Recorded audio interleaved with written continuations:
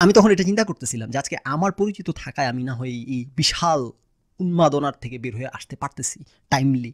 যার নাই তার কি অবস্থা, তার কি হয়রানি। তো পাসপোর্টের ফর্ম খুলে দেখি পাসপোর্টের লাস্ট পেজে ঠিকই লেখা আছে যে বিয়ের কাবিন লাগবে, এই লাগবে, সেই লাগবে। আপনি আমাকে আসার আগে বলতেন, বাসা ভাড়া করার সময় বলতেন, আপনি দেশ থেকে আসার আগে বলতেন, আমাকে এই অপশনটা দিতেন যে এই হচ্ছে ভাড়া, আপনি যদি একমত হন বাসা নিবেন, একমত না হলে বাসা নিবেন না। আমি এখন আসার পর আমাকে চাপাই দেওয়া হচ্ছে, আমার পাইসি চিপায় আসছি, উঠে গেছি, এখন না যাবো কই? ব্যাপারটা এরকম না, মানে বাঙালিতে এরকম কাজই করে চিপায় এখান টিকেটে এখানে লিখা হইতেছে চেক ইন ব্যাগ হইতেছে আপনার দেখেন আপনার ইউনিটটা দেখেন, একবার কেজি একবার কে, একবার কেজি একবার কে, হোয়াট দ্য ফাক। একটু সন্দেহ করছি, একটু খটকা লাগছে আমার তখন, যখন 900 টাকা নিয়ে 1000 টাকা নিয়ে 100 টাকা ফেরত দিছে, তখন আমি এবার ওনার সাথে গেছি, পাশে সাথে সাথে গেছি, টিকিট কাটতে যাচ্ছে সেখানে।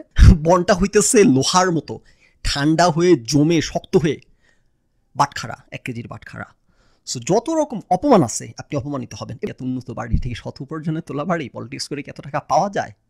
কোরআন শরীফের আয়াত প্রত্যেক রুমে রুমে। আপনার এই যে এরকম যাচ্ছে তাই অকারণে তার সাথে যাচ্ছে তাই ব্যবহার করতেছেন, এবং যেই ভরসার জায়গা থেকে আপনি করতেছেন যে সেই মুখটা খুললে কিন্তু আপনি তাকে বিপদে ফেলে দিবেন, কারণ আপনি ইউনিভার্সিটির টিচার। ওই পাওয়ারে কিছু বলার সাহস পাচ্ছি না, কারণ আমি আমার ওয়াইফের সার্টিফিকেট তুলতে আসছি, আপনি আমাকেও বিপদে ফেলে দিবেন। তাহলে আমাদের এই তিনজনের মধ্যে মাস্তানটা কে, অসভ্যটা কে, কোনো শিক্ষা দীক্ষা নাই পারিবারিক কার?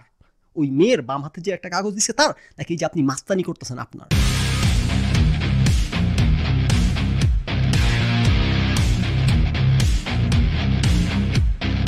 দীর্ঘ 5 বছর পর বাংলাদেশ গেলাম।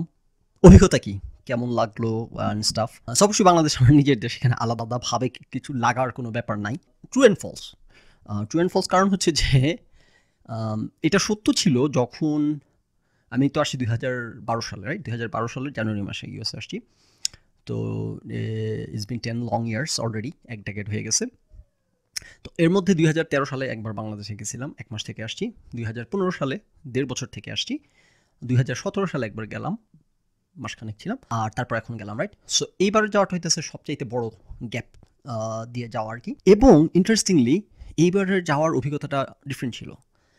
ডিফারেন্ট ছিল ইন দ্যাট যে এখন মানে বাংলাদেশের টোটাল অভিজ্ঞতা কেমন ছিল, কেমন কাটলো সময় অ্যান্ড অল স্টাফ, এবং পার্সপেক্টিভ স্পেশালি অনেকদিন পর যাওয়ার পর, এবং অভিজ্ঞতায় সব কিছু মিলে আলোচনা করবো আর কি। সো এইবার যাওয়ার পর অভিজ্ঞতাটা ডিফারেন্ট ছিল, ইন্টারেস্টিং ছিল ইন দ্যাট যে আগের বছরগুলো যে গেছি সেখানে আলাদা কিছু লাগে নাই, রাইট? লাইক এই দেশে আমি জন্মাইছি, এই দেশে বড় হয়েছি, এই দেশে সব কিছু আলো বাতাস ধুলা বালি ময়লা দুর্গন্ধ, okay fine, like extraordinary exceptional কিছু, রাইট? এটাই আমার দেশ। তো এইবার যাওয়ার পর এই জিনিসগুলো bothered me. I was surprised and shocked যে এইবার এভরি লিটল থিং আমাকে ইট ওয়াজ বদারিং মি। আগের বার এই ঘটনাটা ঘটে নাই। নাও এটা কি 5 বছর গ্যাপ, সবচাইতে লম্বা গ্যাপ দিয়ে যাওয়ার কারণে, নাকি অ্যাকুমুলেটেড হইছে? লম্বা গ্যাপ, 5 বছর লম্বা গ্যাপ হইলেও দেশের বাইরে আছি 10 বছর টোটাল। সো আগের বার যখন দেশে গেছি 1.5 বছর পর, 2 বছর পর, 3 বছর পর, এরকম, রাইট? এবার 5 বছর পর প্লাস এই যে আগের যে 7 বছর, আরে সরি 5 বছর আলাদা ছিলাম, সো সব কিছু একসাথে অ্যাকুমুলেটেড হয়ে এখন দীর্ঘদিন দেশের বাইরে আছি। I don't know what it is, accumulation নাকি 5 বছরের লম্বা গ্যাপ, বাট সব কিছু অনেস্টলি ওয়াজ বদারিং। এই যে মানুষ যে কথাটা বলে যে দেশের পরিবেশ, নোংরা পরিবেশ, মশা মাছি ময়লা আবর্জনা ধুলা বালি এই সেই, এগুলো never was an issue for me, never. Like আমি সবসময় এলিটে আমার দেশ, এগুলোর মধ্যেই বড় হয়েছি, বরং এগুলোর মধ্যেই ঘাম ধাক্কাধাক্কি এগুলাই হইতেছে, বরং এগুলোর মধ্যে দেশপ্রেম খুঁজে পাই, ভালোবাসা খুঁজে পাই। হ্যাঁ, এবার ব্যাপারটা এমন ছিল না, এবার এগুলো সব কিছু খুব পেন লাগতেছিল। ওকে, নাও ইন্টারেস্টিং যে ব্যাপারটা যে আমি 2000 মানে আমি ঢাকা শহরে সারা বছর মোটরসাইকেল চালাইছি, বা 3 বছরের মতো মোটরসাইকেল চালাইছি, রাইট? সো ইউনিভার্সিটিতে পড়তাম, হলে থাকতাম, ফ্রেন্ডরা একসাথে মোটরসাইকেল নিয়ে দিন রাত, রাত 3টা 4টা 5টা পর্যন্ত, কোনো টাইম নাই আর কি, টাইমের কোনো আগামাথা ছিল না।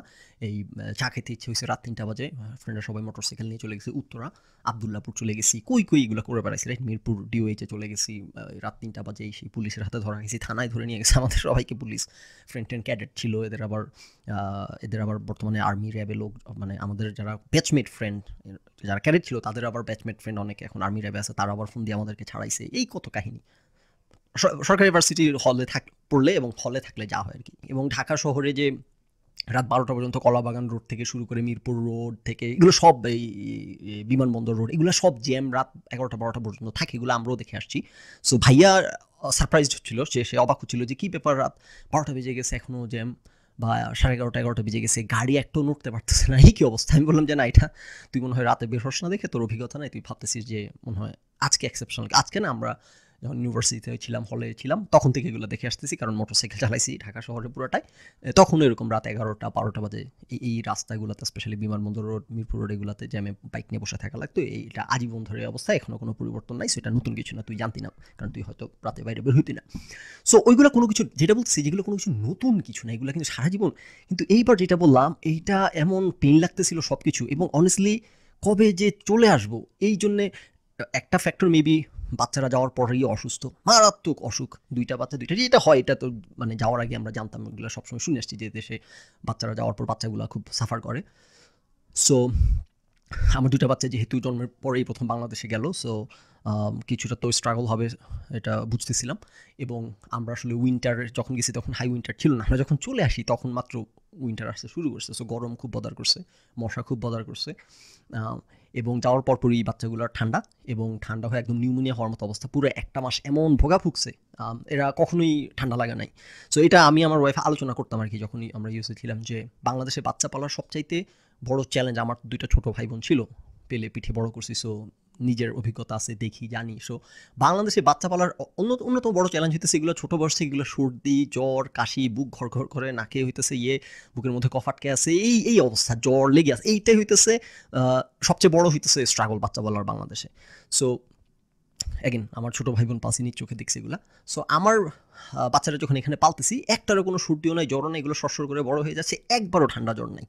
ওই টিকা টুকা দিলে একটু জ্বর উঠছে, তখন ওষুধ খাইছি, ঠিক হয়ে গেছে। কিন্তু এর বাইরে সর্দি জ্বর, মানে এখানে তো কন্ট্রোলড টেম্পারেচারে থাকে বাসার মধ্যে, বাসার বাইরে সবখানে, রাইট?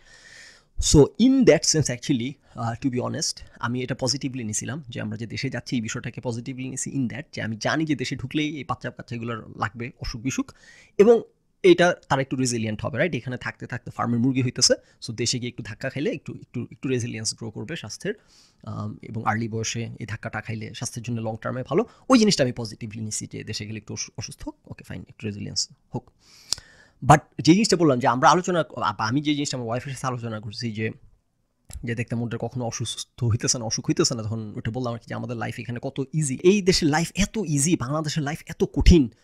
তারপরও এখানে আমরা আসলে অনেক কিছু করতে না পারার একটা হইতেছে ব্যর্থতা আমাদের জন্য, একটা অজুহাত। কারণ বাংলাদেশে কিন্তু আপনি অন্য বাড়তি কিচ্ছু করার সময় পাবেন না, আপনি জ্যামে বসে থেকে আপনি সকল কাজ, অপ্রয়োজনীয় সময় বেশি ব্যয় করতে হয়, অপ্রয়োজনীয় কষ্ট করতে হয়, সকল কিছুর মধ্যে অপ্রয়োজনীয় বাধা। এনিওয়েজ, তো অসুখ বিসুখে ভুগছে, ওইটার প্রিপারেশন নিয়ে গেছিলাম, ওটা নিয়ে সাফার করছি, আমারও জ্বর ঠান্ডা লাগছে, সর্দি, সবাই অসুস্থ হয়েছি, আমার ওয়াইফ ছাড়া। সো সেটা কিন্তু যেটা বললাম, যে রাস্তার বাইরে গেলে যে বাংলাদেশের বায়ু তো পৃথিবীর সবচাইতে দূষিত বায়ু, ঢাকা শহরের বায়ুটা তো আমরা সবাই জানি, নতুন কোনো তথ্য না। কিন্তু এইটা এবার টের পাইছি, রাস্তায় নামতে পারতেছিলাম না রীতিমতো। আমরা মনে আছে যখন ইউনিভার্সিটিতে পড়তাম, রাইট, মোটরসাইকেল চালাইতাম হেলমেট ছাড়া, রাস্তাঘাটে সারাদিন ছিলাম, ধুলা বালি, এই পেট্রোল পোড়া গন্ধ, এগুলো নর্মালাইজড হয়ে গেছি। সো এগুলো কখনো বদার করে নাই, বরং অ্যাগেন বাংলাদেশের সাধারণ মানুষ যতটা থাকে তার চেয়ে হয়তো বেশি ছিলাম। সো সেখান থেকে আমি আরও বেশি নর্মালাইজড, অ্যান্ড ইয়েট রাস্তায় নামতে পারতেছিলাম না রীতিমতো। যখনই হইতেছে সিএনজিতে করে আসা যাওয়া করতে হয়েছে, মানে অসম্ভব ছিল থাকা বেশিক্ষণ, মাথা ধরে যাওয়ার মতো অবস্থা, এত বাজে গন্ধ বাতাসের। আমি এবার মাস্ক ছাড়া একদিনও রাস্তায় নামতে পারি নাই, তারপর সানগ্লাস ছাড়া একদিনও রাস্তায় নামতে পারি নাই। অথচ দেশে যখন আগে দেখতাম অনেক মানুষ আছে না মাস্ক পরে বের হয়, কোভিড না, আগে থেকে ধুলাবালির কারণে বা দূষিত বায়ুর কারণে, তখন তাদেরকে মনে হতো মুরগি, মনে মনে হাসতাম, বা ফ্রেন্ডরা হয়তো হাসাহাসি করতাম মুরগি। কিন্তু এবার দেখলাম আমি নিজে সেই মুরগি হয়ে গেছি। অতীতের কথা মনে পড়লো, যে আমরা একসময় হাসাহাসি করছি মুরগি ভেবে যাদেরকে, আমি নিজে সেই মুরগি হয়ে গেছি, নিতেই পারতেছি না এই দুর্গন্ধ। এবং রাস্তায় হইতেছে দেশে যতদিন ছিলাম, যেদিকে আসা যাওয়া করছি হচ্ছে গাড়ি ভাড়া করে, মাইক্রোবাস বা ওই যে নোহা কী বলে না, হাইস্ট এগুলো ভাড়া করে চলাফেরা করছি, এবং যতটা সম্ভব হাইওয়ে দিয়ে চলাফেরা করা অ্যাভয়েড করার চেষ্টা করছি। চট্টগ্রাম আসা যাওয়া করছি এয়ারপ্লেনে করে। সারা জীবন যেসব জিনিসের মধ্যে বড় হয়েছি, যেগুলো বাংলাদেশে নর্মালসি, এগুলোই খুব বদার করতেছিল। এটা আমি নিজেই সারপ্রাইজ হয়েছি দেখে, যেটা অন্যান্যবার আগে যখন গেছিলাম তখন এই বদারাসের মধ্যে পড়ি নাই। তো যেমন আগে এই যে ময়লার ঠোঙ্গা ইয়েতে ফেলা, কি জানি বলে, রাস্তায় না ফেলা, মানে এগুলো নিয়ে কখনো বদার করি নাই। এবং আমি যেটা ভুলি সবসময়, যে বদার করার কিছু নাই, আপনি বদার হবেন না, রাইট? আপনি মনে করেন যে আপনি গুয়ের ট্যাঙ্কির পাশে বসে তো আপনি পাদের গন্ধ নিয়ে কমপ্লেন করতে পারেন না, রাইট? কারণ গোয়েট নাকি গন্ধ পাদের গন্ধকে সাবডিউট করে ফেলবে, রাইট?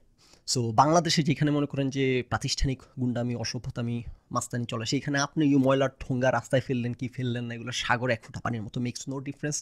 এবং আপনি একটা ময়লার ঠোঙ্গা না ফেললে ওই দেশের কিছুই আসতে যাচ্ছেন, এগুলো হচ্ছে নাটকের কথাবার্তা। সো যেগুলো আমি সবসময় বলে আসি, আমি নিজেও এগুলো কখনো মানি না যে কিসের বাংলাদেশের আবার যে অসভ্য দেশে আবার কিসের ময়লার ঠোঙ্গা নিয়ে দুশ্চিন্তা, রাইট? কিন্তু এইবার টু মাই সারপ্রাইজ আমি পারি নাই ময়লার ঠোঙ্গা রাস্তায় ফেলতে। আমার হাতে কাগজ ছিল, আমি এটা হাতে নিয়ে ফুল টাইম ঘুরছি যতক্ষণ না পর্যন্ত একটা ডাস্টবিন পাইছি, যতক্ষণ না পর্যন্ত এখানে ফেলতেছি। মানে এটা পারতেছিলাম না। এগুলো কিন্তু আগের বার হয় নাই, অন্যান্যবার যখন দেশে গেছি এগুলো হয় নাই। এইবার যেটা বুঝলাম যে অভ্যাস গড়ে ওঠা, যে অভ্যস্ত হয়ে যাওয়া, এটা 10 বছর লাগছে সেইটাতে ঢুকতে। রাস্তা পার হচ্ছে একটা মা একটা বাচ্চা নিয়ে হাত ধরে আর কি, ওদিক থেকে সিএনজি আসতেছে, সিএনজিটা সাইন করে পাশ দিয়ে চলে গেল। এবং মানে সিএনজিটাও ভ্রুক্ষেপ করলো না যে একটা মা একটা বাচ্চা পার হইতেছে, মা বাচ্চা নিজেও ভ্রুক্ষেপ করলো না একটা সিএনজি এত স্পিডে আসতেছে। মানে একেবারে জাস্ট এমন করে সাইন করে ক্রস করে একজন আরেকজনকে চলে গেল, রাইট? সো এগুলোই তো হয় বাংলাদেশের রাস্তাঘাট। কিন্তু প্রত্যেকটা জিনিস আমার like I was gasping literally, কি হইতেছে এরকম। তো এই দেশে ইউএসএতে আপনি বাচ্চা থাকলে তো ওরা গাড়ি চালান, আমি এরকম ওই যে আমার একটা channel explore US with Fakhrul ওই চ্যানেলে আলোচনা করে দেখাইছি। এই দেশে রাস্তাঘাটে যদি বাচ্চা থাকে, এরা এমনিতে মানুষ, যদি আপনি সাইড ওয়াক দিয়ে হেঁটে যান বা সাইড ওয়াক থেকে নেমে রাস্তা দিয়ে যদি রাস্তা দিয়ে যদি আপনি কোনো কারণে হেঁটে যান, গাড়ি স্লো হয়ে রাস্তার ওই মাথা দিয়ে আস্তে করে যাবে। আর যদি বাচ্চা থাকে আপনার সাথে তাহলে তো কথাই নেই এরা, হ্যাঁ? সো এরকম করে রেসপেক্ট দেয়, ইফ ইউ উইল। সো সেই জায়গায় বাংলাদেশে একটা বাচ্চা একটা মা রাস্তা পার হইতেছে, এইভাবে করে সিএনজিটা পাশ দিয়ে চলে গেল, এবং বাচ্চাটার মাটাও মানে এগুলা এই সব কিছু আমার লাইক এই জিনিসটা খুব শকিং ছিল আমার নিজের জন্য, যে মানে এইগুলো আমার বদার করতেছে, এটাই তো বাংলাদেশ কিন্তু করতেছিল। ছোটোখাটো কিছু নোট নিয়েছি যেগুলো ভুলে যাবো, ইন্টারেস্টিং কিন্তু অনেক কিছু। আসলে আমি আসছি তো আজকে প্রায় 2 মাস হয়ে গেছে, আসার পর আলোচনাটা করা উচিত ছিল, কিন্তু অবশ্যই ব্যস্ততার কারণে একের পর এক লেগে আছে দেখে পাচ্ছি না সুযোগ, অনেক কিছু ভুলে যেতেছি। তখনকার এই ফিলিং এবং ডিটেলস ঘটনাগুলো মনে নাই। যা হোক, ছোটোখাটো যে জিনিসগুলো ইন্টারেস্টিং লাগছে, শকিং লাগছে, ও আরেকটা ইন্টারেস্টিং জিনিস, এই ছোটোখাটো বিষয়গুলো দেখেন যে মানে এইগুলো এত ছোটোখাটো বিষয় যেগুলো উল্লেখ না করলেও বুঝবেন না যে কীভাবে প্রতি পদে পদে হইতেছে জিনিসগুলো। ধাক্কা খাচ্ছিলাম, হোঁচট খাচ্ছিলাম। ইয়েতে গেছি, গুগলে গেছি, এটা লিখতেছি, সাথে সাথে বাংলা সাজেশন আসতেছে যে ভুলে গেছি কি যে এটার অর্থ কি এর বা এরকম। তো আমি কি বাংলা আসতেছে কেন? ইউটিউবে ভিডিও দেখতে গেছি, বাংলা অ্যাড আসতেছে, রাইট? সো ভিডিও তো আপনাকে অ্যাড তো দেয় লোকাল অ্যাড, রাইট? আপনি যে লোকেশন আছেন সেই লোকেশনের লোকাল অ্যাড দেয়। সো আমি যখন ইউএসএ থাকি ইংলিশ অ্যাড দেখি, বাংলাদেশে গেলে বাংলা অ্যাড দেখবো, মেক সেন্স। এই জিনিসটা আমি কখনো দেখি নাই, আমার সাথে কখনো এই জিনিসটা হয় নাই যে বাংলা অ্যাড দেখতেছি, গুগল বাংলা সাজেশন দিচ্ছে। সো সব কিছুই খুব মানে এইবার অভিজ্ঞতাটা খুব ইন্টারেস্টিং ছিল। বেসিক্যালি ইন্টারেস্টিং আলাপগুলোতে আসে, রাইট? বিভিন্ন সময় আলোচনা করা হয়ে গেছে যে আপনি মনে করেন এয়ারপোর্টে বাংলাদেশের পাসপোর্টটা দেখলে বা বাংলাদেশিদেরকে যেরকম ট্রিটমেন্ট, আমি ২ বারই হইতেছে ইয়েতে টার্কিশ এয়ারলাইন্সে, আমি এগুলা কোথায়? আমি থাকলে দেখাবো। আহা! এগুলা নিচের তলায় আছে। আমার বাচ্চাদের খেলনা। খুব ইন্টারেস্টিং অভিজ্ঞতা। মানে বাঙালিকে যে জুতা পেটা করে সারা পৃথিবীতে, এবং আমি মনে করি এটাই সঠিক কাজ। এটা ডিজার্ভিং, রাইট? আপনি যদি পৃথিবীতে কোনো একটা জাতিকে জুতা পেটা করতে হয়, মনে করেন পৃথিবীতে সবচেয়ে তলানি যে জাতি এবং সবচাইতে অশুভ বর্বর যারা, এরকম একটা জাতি যদি পিক করতে হয়, আপনি আমাকে বলেন কোন সে জাতি? বাংলাদেশ ছাড়া কি খুব বেশি অপশন আছে হাতে? নাই। সো বাংলাদেশীদের সাথে যে ব্যবহারটা করা হয়, যে ট্রিটমেন্টটা হয়, আই গেট ইট। এটা নিয়ে এখন আমি বাংলাদেশি বিধায় আমার গায়ে লাগবে, আমি গরম হয়ে যাও, কেন আমার সাথে এরকম করবে? আপনি বলতে পারেন, কিন্তু আপনি রিয়েলিস্টিকলি আপনি যদি রেশনালি চিন্তা করেন যে পৃথিবীতে কারোর সাথে যদি বিরক্ত হইতে হয়, সেটা হচ্ছে আমরা যা করে বেড়াই, রাইট? সো যে ট্রিটমেন্ট, এখন আমি নিজেও তো বাংলাদেশি বিধায় ওই ট্রিটমেন্টের মধ্যে পড়ে যাই, কিছু তো করার নাই। আমি সাউথ কোরিয়া একটা হইতেছে আমার অফিস থেকে আমাকে পাঠানো হবে সাউথ কোরিয়াতে, যেতে পারতেছি না কেন? আমি বাংলাদেশিদের হইতেছে সাউথ কোরিয়ায় ঢুকতে ভিসা লাগে। এখন আমার অফিসের সবাই ইউরোপিয়ান, আমেরিকান, ইভেন আমাদের যে কোম্পানি, এটার পৃথিবীর অনেকগুলো দেশে তাদের টিম আছে, মানে আছে আর কি, অফিস আছে। সো সাউথ আফ্রিকান যে টিমটা, আমাদের বাংলাদেশিরা আমরা কি উগান্ডাকে নিয়ে হাসাহাসি করি, সাউথ আফ্রিকার দেশগুলোকে নিয়ে হাসাহাসি করি, হ্যাঁ, সোমালিয়া নিয়ে হাসাহাসি করি যে এইসব গরিব দেশ। সাউথ আফ্রিকানরাও হইতেছে KETA বলে এটাকে, বেসিক্যালি মানে কোনো ভিসা লাগবে না, জাস্ট একটা বলবে যে আমি আসতে চাই, তার একটা ডকুমেন্ট দেবে হচ্ছে। এটা আমেরিকানদের লাগে, আমেরিকানদের যেটা লাগে এটা বলে ইটিএ, সাউথ আফ্রিকানদের যেটা সেটা KETA বলে। মানে বেসিক্যালি কোনো ভিসা নাই, ভিসা ফ্রি অ্যাক্সেস তাদের জন্য। সো তারা সবসময় ডিল করে, আসা যাওয়া করতেছে, কোনো ইস্যু হয় নাই। আমি হঠাৎ করে যে বাঙালি এসে বসছি পৃথিবীর সেরা দেশ থেকে, এরা তো আর এই জিনিস এর আগে ডিল করে নাই, এই মাল তো এর আগে ডিল করে নাই, সোনার বাঙালি, হ্যাঁ, সোনার বাংলা ডিল করে নাই। সো এরা কারোরই মাথায় এটা আসে নাই যে ভিসা বলতে একটা জিনিস লাগতে পারে, রাইট? সো আমার শুরু থেকে মাথায় ছিল যে ভিসা লাগবে, সময় চলে যাচ্ছে, ভিসা নিয়ে কোনো কথা শুরু হচ্ছে না। এখন আমি নতুন জয়েন করছি, এটাকে পুশ করা ঠিক হবে কি হবে না, কেমন দেখা যায়, মনে হয় নাকি আমি পুষি নাকি। তখন দেখলাম সময় পার হয়ে চলে যাচ্ছে, তখন আমি বললাম যে কি ওটা ভিসার খবর, কি ভিসা আবেদন করবো না? ওরা সবাই আসতে ভিসা, কিসের ভিসা? এবং এটা মেক সেন্স, এটাই তো ইন্টারেস্টিং ওয়ার্ল্ড ভিউ, যেটা বোঝেন বিষয়টা। আপনার কাছে এটা বিষয়গুলো লাগতেছে কেন? যে ভিসা লাগবে একটা দেশে ঢুকতে, এটা তো স্বাভাবিক। ওরা বিস্মিত হচ্ছে কেন? এটার কারণ আপনি বিস্মিত হচ্ছেন কারণ আপনি ভিসা ছাড়া জীবনে কোথাও ঢুকতে পারেন নাই, বরং ভিসাও পান না আপনি। হ্যাঁ, এইসব দেশে তো আপনি ভিসা আবেদন করলে ভিসাই পাবেন না। এই কারণে আপনি বিস্মিত হইতেছেন। এবার তাদের দিক থেকে চিন্তা করেন, তারা বিস্মিত হইতেছে কারণ কারণ তাদেরকে কখনো ভিসা আবেদন করতেই হয় নাই। কারণ তারা এমন দেশে আছে, তারা পৃথিবীর যে কোনো দেশে সরসর করে ঢুকে যেতে পারতেছে। কোনো একটা দেশে ঢুকতে ভিসা আবেদন করা লাগে। আপনার কাছে যেমন এটা একটা নতুন আইডিয়া যে ভিসা ছাড়া কোথাও যাওয়া যায়, তাদের কাছে একই রকম নতুন আইডিয়া এটা, বা এক্সোটিক আইডিয়া যে কোথাও যেতে ভিসা লাগে। কথা বুঝেন নাই? সো তারা যেরকম আমি সোনার বাঙালি পেয়ে সোনার বাংলার ঘটনা শুনে সবাই আকাশ থেকে পড়ছে, আপনি যেরকম আকাশ থেকে পড়তেছেন এরকম একটা পরিস্থিতি আর কি। সেগুলো আপনি দেশের বাইরে না আসলে বুঝতে পারবেন না, দেশের বাইরে ডিল না করলে দীর্ঘমেয়াদে এগুলো জানতে পারবেন না। স্পেশালি গপ্পবাজদের জ্বালায়, বাঙালি চেতনাবাদ গপ্পবাজ যেগুলো দেশে দেশে বাইরে সব খালি গপ্প, এগুলো কি আপনাদেরকে বলবেন, রাইট? সো যেরকম হয়রানি, হ্যারাসমেন্ট, অপমান হই আমরা পদে পদে, দু একটা গল্প এখন বলতে পারবো।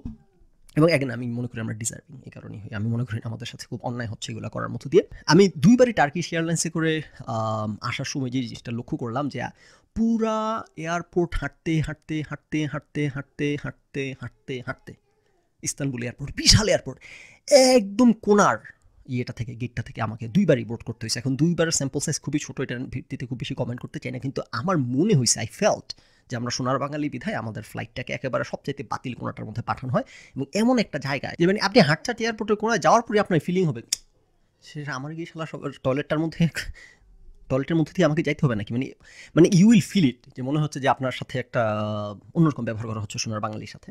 তো সেটা যদি আমার অ্যাসাম্পশনের জায়গা হয়, বাদ দেন, এটা আমার একটা অ্যাসাম্পশন মনে হয়েছে। কেন মনে হয়েছে এটার পিছনে কিন্তু একটা বস্তুনিষ্ঠ কারণ আছে দেখে মনে হচ্ছে, সেটা বাদ দেন, থিওরি বাদ দিই। ইউএস থেকে ইস্তানবুল পর্যন্ত আসলাম, ভদ্রলোকের মতো ট্রিটমেন্ট পাইছি। হ্যাঁ, ভদ্রলোক আমেরিকা থেকে আসিয়া। আচ্ছা, ইস্তানবুল থেকে বাংলাদেশের ফ্লাইটে উঠলাম, কামলার ট্রিটমেন্ট পাওয়া শুরু হলো। কামলা বোঝেন নাই? বোঝেন না? বাঙালি।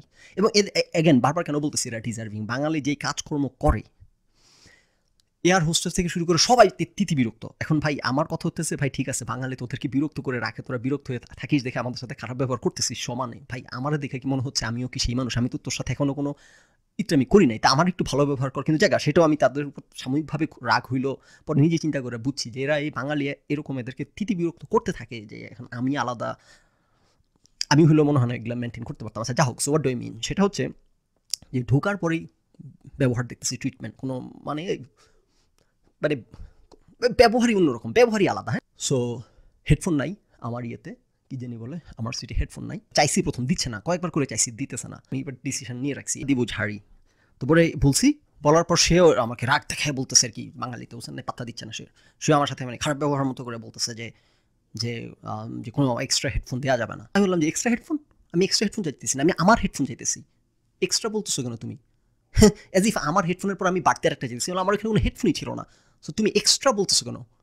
আমি আমার হেডফোন চাইতেছি, আমার হেডফোন কইছো। ঝাড়ি দিছি যখন, তখন সেটি থতমত হয়ে গেছে। তারপর ব্যবহার একটু পরিবর্তন হয়েছে মনে হলো। এবং খাবার যে আমাদেরকে দিল এই টার্কিশ এয়ারলাইন্সে, ঠান্ডা খাবার, মানে ইউ উইল ফিল ইনসাল্টেড যে ভাই কি করতেছিস আমাদের সাথে। স্পেশালি যে ইয়ে একটা বন দেয়, পাউরুটি দেয়, এটা খুব সুন্দর করে গরম গরম দেয়, সফট থাকে, আপনি সুন্দর করে বাটার দিয়ে খাবেন। কি বনটা হইতেছে লোহার মতো, ঠান্ডা হয়ে জমে শক্ত হয়ে বাটখারা, 1 কেজির বাটখারা। সো যত রকম অপমান আছে আপনি অপমানিত হবেন। এবং এগেন তখন তাৎক্ষণিকভাবে রাগ লাগতেছিল, আবার নিজেই চিন্তা করতেছিলাম যে আমি যদি তাদের জায়গায় থাকতাম আমি কি করতাম, আমি এমনই করতাম, বাঙালির সাথে এরকম ব্যবহারই করতাম, রাইট? সো ডিজার্ভিং না সেটা বলতেছি না, কিন্তু আমি নিজে যখন সেই রিসিভিং এন্ডে পড়ে যেতেছি অন্য আমার ভাই বেরাদারদের কাজকর্মের কারণে, তখন আর এটা নিতে বেশিক্ষণ ভালো লাগে না আর কি। মজার ব্যাপার হচ্ছে আমরা যখন বাংলাদেশে ল্যান্ড করব, তখন আমার পাশের সিটে 2টা ছেলে আর কি একটু খোঁচা মারতেছে, ফাইজলামি করতেছে আর কি, যে করে বলতেছে যে জাদু শহরে আসলাম, কি জানি 2টা কথা বলছে। একটা বলতেছে জাদু শহরে আসছি, আর একটা বলতেছে কি জানি, আর একটু মজা করে বলতেছে আর কি। যে সো সামনে যে আন্টি, উনি আমার মনে হয় দেশপ্রেমিক চেতনাবাদ আন্টি আর কি। হ্যাঁ, যে বাংলাদেশ অপমান করে কথা বললো ওনার দেশকে, উনি ঘুরে খুব চোখ পাখানে দিতেছে দেখতেছি। নাও ছেলেগুলো, এবং এখন এই যে ঠিসারাটা করছে, যেই ঠিসারাটা আমি করি, আমি যে বাংলাদেশ যে একটা অসভ্য দেশ, সেটা বারবার পয়েন্ট আউট করি কেন, বা এটা আন্ডার স্কোর করি কেন, কারণ বাঙালি কিন্তু এটা স্বীকারই করবে না। তাদের কথা হইতেছে পৃথিবী অবাক তাকিয়ে রয়, সুজলা সুফলা শস্য শ্যামলা সোনার বাংলা, এগুলো বলে বেড়াবে, সারা পৃথিবী সেরা, সারা পৃথিবী, এগুলো ফ্যাকচুয়াল বাস্তবতার সাথে কোনো সম্পর্ক নাই। সো ঢাকা হয়েছে পৃথিবীর সবচেয়ে বাসের অযোগ্য শহর, পৃথিবীর সবচেয়ে দূষিত শহর, পৃথিবীর সবচাইতে লিটারেলি বাসের কোয়ান্টিটেটিভলি কোয়ালিটেটিভলি বাসের সবচেয়ে অযোগ্য শহর পৃথিবীতে ঢাকা। সেই শহর নিয়ে যদি আপনি এখন জাদু শহর গান বানান, তো এটা নিয়ে তো একটু কমেডি যদি কেউ যদি একটু জোক করে, খোঁচা মারে, এটা তো বস্তুনিষ্ঠ হয়, তাই না? সো স্পেশালি আপনি যখন বিভিন্ন দেশের উপর দিয়ে আসবেন ফ্লাই করে, আপনি যখন বিদেশ থেকে আসবেন বিভিন্ন দেশের উপর দিয়ে ফ্লাই করে আসবেন, বিভিন্ন দেশে ট্রানজিট থাকবে, সব কিছু সাজানো গুছানো সুন্দর ছিমছাম, সব কিছু ছকে বাঁধা শহর প্ল্যানিং, আপনি উপর প্লেন দিয়ে আসতেছেন, নিচে তাকাইতেছেন, সকল শহর খুব প্ল্যান ওয়েতে করা। তারপর আপনি যখন উত্তরা দিয়ে সোনার বাংলা ঢুকে যাবেন, সাথে সাথে আপনি দেখবেন যে একটা বস্তির মধ্যে ঢুকে গেলেন, কি একটা অবস্থা। এয়ারপোর্টে যখন নামবেন, এয়ারপোর্টে ঢুকবেন, নোংরা চারপাশে কি কিঞ্জি একটা। হ্যাঁ, আপনি বলতে পারেন গরিব দেশ, প্রথমত আমি এই বুলশিট বাই করি না, দ্বিতীয়ত হ্যাঁ মানলাম গরিব দেশ বিধায়, তার মানে এটা একটা গরিব দেশ, এটা একটা বস্তি, গরিব দেশ বিধায় একটা বস্তি। আপনি জাদু শহর বলতেছেন কারণ আপনি যেহেতু জাদু শহর না, তাহলে আপনি জাদু শহর কেন বলতেছেন? রাইট, সেই লোক যে জাদু শহর বলছে অবাস্তব কিছু বলে না, কিন্তু আন্টি যে গরম হয়ে গেছে দেখলাম বাবার বাচ্চা জায়গা, সেগুলো আবার দেখানো হয়েছে ইন্টারেস্টিং যে কিছু ঘটনা, যে এক্সপিরিয়েন্স হয়েছে সেখানে কিছু ইন্টারেস্টিং এক্সপিরিয়েন্স, কিছু ইন্টারেস্টিং ঘটনা তুলে ধরতে পারি। কী অভিজ্ঞতা, ভালো খুব প্লেজেন্ট কোনো অভিজ্ঞতা হয় নাই যে 1 মাস ছিলাম। ভালো কোনো অভিজ্ঞতা হয়েছে? I guess no. হ্যাঁ, এখন দেখেন ভালো অভিজ্ঞতা বলতে কি, এখন আপনি বলতে পারেন যে আপনি যে 1 মাস দেশে ছিলেন, আপনি তো গাড়ি অ্যাক্সিডেন্ট করে মরে যান নাই, এটা তো একটা ভালো অভিজ্ঞতা। হ্যাঁ, আপনি ঠিক আছে, আপনি সোনার বাংলা যদি কোনো ভালো অভিজ্ঞতা বলতে হয় তাহলে এইভাবে খুঁজে খুঁজে বের করতে হবে। আপনি তো বেঁচে আছেন, আপনি তো মরে যান নাই, আপনার ইয়ে তো অ্যাক্সিডেন্ট করে নাই। হ্যাঁ, এভাবে হইলে হ্যাঁ না ভালো অভিজ্ঞতা হয়েছে। ওই যদি আপনার ওই যেরকম জাদুর শহর আর কি খুঁজা বের করতে হবে, টিপ্পা বের করতে হবে পজিটিভিটি, তাইলে ঠিক আছে খুব।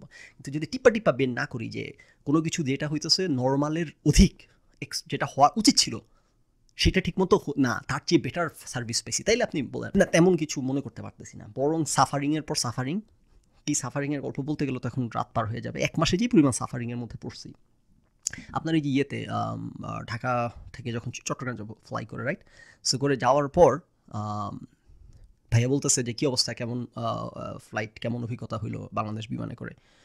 তো এখন আমি ভাইয়া বলতেছি যে কী বলবো তো বুঝতেছি না, লাইক ভালো না খারাপও না, জাস্ট উঠছি কোনো কোথাও কোনো, মানে বাংলাদেশে তো যদি তুই কোনো হ্যারাসমেন্টের শিকার না হয়, কোনো হয়রানি না হয়, তার মানেই হইতেছে একটা অদ্ভুত অবস্থা। এখন প্লেন সময় মতো ছাড়ছে, ডিলে হয় নাই, যাওয়ার পথে প্লেনের একটা চাক্কা খুলে পড়ে যায় নাই। এখন এগুলো যদি ভালো হয়, এগুলো যদি আমাকে উল্লেখ করতে হয়, হ্যাঁ, তাইলে ঠিক আছে, হ্যাঁ অনেক ভালো এক্সপিরিয়েন্স। মনে করেন বাঙালির কিন্তু এটাই চাওয়া, কথা বুঝেন নাই, যেটা যেমনি হওয়ার এটা যদি এমনি হয়, এটা ফেনায় ফেনায় বলতে হবে, ওরে বাবার অদ্ভুত অবস্থা, মারাত্মক পারফরমেন্স, মারাত্মক সার্ভিস, এগুলো বলে বেড়াইতে হবে। তো যাই কথা ভাইরুটা বললাম আর কি, যে সব কিছু যায় যেটা যেভাবে হওয়ার সেভাবে হয়েছে, কোনো হয়রানির মধ্যে পড়ি নাই। সো ওই সেন্সে হ্যাঁ ভালো, খারাপ ভালো নাই খারাপও নাই, কোথাও কোনো হয়রানি হয় নাই, ওই সেন্সে বাংলাদেশের হিসেবে ওইটাই তো যথেষ্ট। ওই সেন্সে বললে যথেষ্ট ভালো সার্ভিস বলতেই হচ্ছে, বুঝলেন না? তবে ইন্টারেস্টিংলি যে প্লেনের টিকিট কাটা নিয়ে, মানে এই দেশে দেখেন এইগুলো নিয়ে এখন আমি উল্লেখ করলে আপনারা আমার গালাগালি করতে চাইলে করতে পারেন যে আপনি এগুলো নিয়ে কথা বলতেছেন কেন, এটাই তো স্বাভাবিক, এগুলো আপনি দেখুন ধরতে হবে, আপনি দোষ ধরতেছেন, আপনি দেশের, আপনি দেশদ্রোহী, সেটা বললে আপনি বলতে পারেন। হ্যাঁ, বাংলাদেশ বিমান যে টিকিটটা দেখেন প্লেনের আগের রাতে, এই যে দেশে বললাম কনফিউশন, ইউ নেভার নো যে কী হইতেছে কী হবে না। ওই যে কিছুদিন আগে আমেরিকা প্রবাসী একটা ভাই বোন বাংলাদেশে আসছিল, আমি একটা এপিসোড করছি আমার এই চ্যানেলে, যে রাস্তার মধ্যে সিগন্যাল নাই, কোনো সাইন নাই, কোনো আগা নাই মাথা নাই, কোনটা রাইট লেন কোনটা লেফট লেন, কোন দিক থেকে কোন দিকে কোনো ঠিক ঠিকানা নাই। হ্যাঁ, আবার পুলিশ এসে ধরে এদের সাথে শুরু করছে, এরা হইতেছে আইন মানে না। এরা একটা আইন কি, তুই রাস্তার মধ্যে যে প্রত্যেকে ক্লিয়ারলি সাইন থাকতে হবে, ওটা কি আছে? নাই, ওটা নাই, তাহলে তো তুমি নাগরিক। এই দেশে আমেরিকার মধ্যে আপনার যদি পুলিশ বা কোনো ধরনের কেস দেয় বা কোনো টিকিট দেয়, সেখানে ধরেন সাইন কোনো কারণে লেখা একটু ঘোলা বা স্নো পড়ে মনে করেন ঢেকে আছে, আপনি গিয়ে যদি আর্গিউ করেন যে না আমি সাইন দেখতে পারি না, তোমার সাইন ক্লিয়ার থাকার কথা ছিল, সাইন ক্লিয়ার ছিল না, অথবা হোয়াট এভার, আপনি কিন্তু জিতে চলে আসবেন। এবং এই দেশের নিয়ম হচ্ছে আপনার যখন শুনানি হবে, সেখানে যে পুলিশ অফিসার আপনাকে টিকিট দিচ্ছে, সেই পুলিশ অফিসার উপস্থিত থাকতে বাধ্য। কারণ আপনার যদি তার কাউন্টার আর্গুমেন্ট থাকে তার বিপক্ষে কোনো, তাহলে আপনি তার বিরুদ্ধে কথা বলতে পারবেন, রাইট? সো জায়গা সোনার বাংলার সাথে সভ্যদের তুলনা করার চাচ্ছি না, করা সম্ভব না, এগুলো অন্য হিসাব। কিন্তু আমি যেটা বলতেছি যে কনফিউশন, বাংলাদেশের সর্বোচ্চ কনফিউশন, এবং আপনাকে দায়ী করা হবে শেষ পর্যন্ত। হ্যাঁ, তারপর সোলামান সুখানে চলে আসবে, আপনি চিপসের ঠোঙ্গা ফেলছেন, রাইট? ওরকম। সো প্লেনের টিকিট কাটছি, টিকিট কাটা আগের রাতে কোনো আগা মাথা বুঝতেছি না যে আমি যে যাবো, যে দেখেন টিকিটে এখানে লেখা হইতেছে চেক ইন ব্যাগ হইতেছে আপনার, দেখেন আপনার ইউনিটটা দেখেন, একবার কেজি হোয়াট দ্য ফাক, কত KG limit, wait লিমিটটা, right? So adult check in 20 KG. প্রথমত আপনি এখানে কোনো স্পেস নাই, এগুলো কারা বানাইছে? একটা প্লেনের টিকিট বানাইছে, এই টিকিটে কিন্তু প্রতিদিন বেচতেছে, প্রতিদিন হাজার হাজার কপি বিক্রি হইতেছে। হ্যাঁ, কেমন একটা বা ইংরেজি লিখতে হয় কীভাবে এটাই জানে না এখন। হ্যাঁ, এখন আপনি যদি বলেন আমি দৌড় ধরতেছি, ওকে ফ্যান আমি দৌড় ধরতেছি, একটা দেশের সরকারি এয়ারলাইন্স প্রতিদিন এই টিকিট বিক্রি করতেছে প্রত্যেকটা দিন। হ্যাঁ, এটা নিয়ে আমি কথা বলা ঠিক হচ্ছে না বোধ হয়, না? ওকে, কোনো স্পেসের মা বাপ নাই, সব লেগে আছে একটা সাথে আরেক, right? Check in semicolon space নাই, 20 স্পেস নাই, কেজি লিখছে, আচ্ছা ভালো কথা। তারপরে শুরু হয়ে গেছে কেবিন, কোনো দামি দাড়ি গমা ফুল স্টপ কিছু নাই, কেজির পরপর কেবিন শুরু হয়ে গেছে, আচ্ছা ভালো কথা। সেমিকোলন, এবার আবার স্পেস আছে, একটু আগে কিন্তু সেমিকোলন পর স্পেস ছিল না, এখন আবার স্পেস আছে, কনসিস্টেন্সির মায়ের বাবা। হ্যাঁ, এবার হইতেছে 7 কে। তো আপনি যদি এমন হইতো যে সব জায়গায় তারা কে লিখছে, তাহলে আপনি জানেন ওকে ফাইন, কেজি কে কে লিখতেছে, স্টুপিডগুলা মেনে নিলেন। অ্যাক্রস সবখানেই ওরা হইতেছে কে লিখতেছে কেজি জায়গা, না একটু আগে কেজি ইউজ করছে, এখন আবার কে লিখতেছে। তার মানে দুই জিনিস, দুইটা ডিফারেন্ট ইউনিট। হয় সব জায়গায় কেজি লিখবে, অথবা সব জায়গায় কে লিখবে। সব জায়গায় কে লিখলে এটা একটা ভুল হবে, কিন্তু একই ভুল তারা সব জায়গায় করতেছে। সো ইউ নো যে ওকে ফাইন, মেবি তারা কেজি কে কে লিখতেছে। কিন্তু না, আপনি দেখতেছেন এক জায়গায় লিখতেছে কেজি, তারপর লিখতেছে আবার কে। তারপর আবার চাইল্ড চেক ইন হইতেছে 20 কেজি, এখন আবার কোনো স্পেসের মা বাপ নাই। তারপর আবার কেভিন হইতেছে 7K, infant check in 10 KG, আবার কেভিন হইতেছে 7K। একবার কেজি একবার কে, একবার কেজি একবার কে, তার মানে দুইটা ডিফারেন্ট ইউনিট। এখন ভাইয়ে যে এজেন্টকে দিয়ে টিকিট কাটছে, তখন রাত অলরেডি 10টা বেজে গেছে, কারণ আগামীকাল সকালে ফ্লাইট, 7টার দিকে বোধহয় ফ্লাইট।